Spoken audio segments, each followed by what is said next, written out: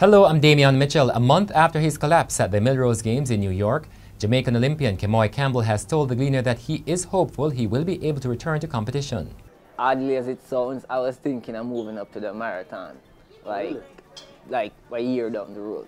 A 27-year-old Jamaican woman has been arrested in the Bahamas for pretending to be a dentist. The alleged pretender was set to be arraigned in the magistrate's court on several criminal charges this morning. St. Ann Northwest Member of Parliament Dr. Dayton Campbell has withdrawn a controversial statement he made at the People's National Party rally in Port Antonio on Sunday. Addressing party faithful, Campbell suggested that the Bloomfield murder was political. Both the police and the Jamaica Fire Brigade say although emergency responders are trained in basic first aid treatment, it is not mandatory for them to apply these skills when helping victims in emergencies. They were responding to a witness to a crash scene in Kingston who complained that they never sought to save a crash victim who was unconscious but still had a pulse.